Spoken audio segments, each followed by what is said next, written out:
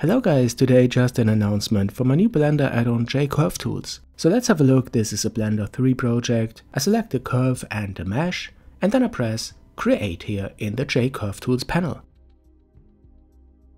The default setting is that the mesh is fitting the curve, and this is the result. If you like to create a twisted cable, you can change the twist angle property.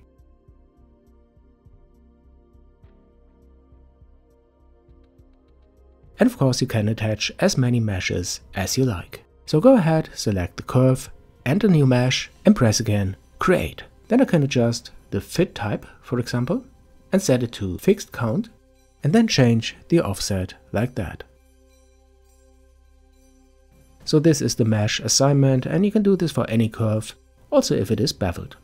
This one has a bevel. You can adjust it here in the panel.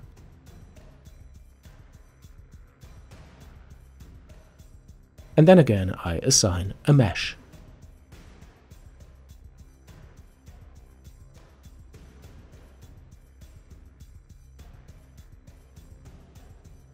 Okay, what else? You can create curves from selected edges. For this mesh I select 2 edge loops, and then I press the button From Mesh.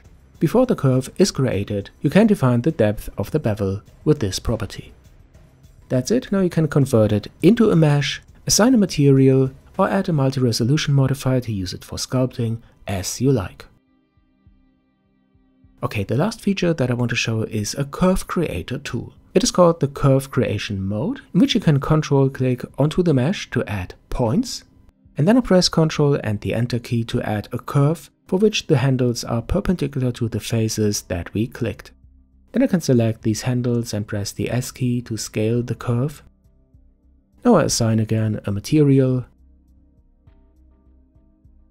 and adjust the width of the bevel. So in my opinion, this simplifies the process of curve creation a lot. New features will be added soon, for example physics for the curves. And as always, you find the add-on here on my GitHub. The link is added to the description, and to use it just go to this code button and select download zip that you can install then in the Blender preferences. You also find it on the blendermarket, and if you get it from there, I can give you special support and you support me and the Blender devfund.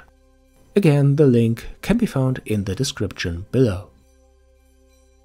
Alright guys, as I said, this was just an announcement, but tutorials for this add-on will follow. Don't forget to subscribe if you haven't already, and if you have any questions, then add these here to the comments. And follow me on Instagram, Twitter and Facebook. Support the channel by becoming a member, and I'll see you guys here on Jayanam.